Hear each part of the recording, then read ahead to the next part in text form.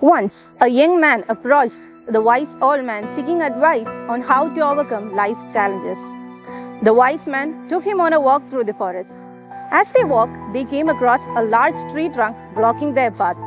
The young man complained about the obstacle, but the wise man simply smiled and said, "Obstacles are opportunities in disguise." With determination, they found a way around the tree trunk. The wise man explained that obstacles are meant to be overcome with determination and perseverance. This story reminds us that challenges are a natural part of life which have to be overcome with determination and positive attitude. In order to grow stronger, you have to face these challenges head-on.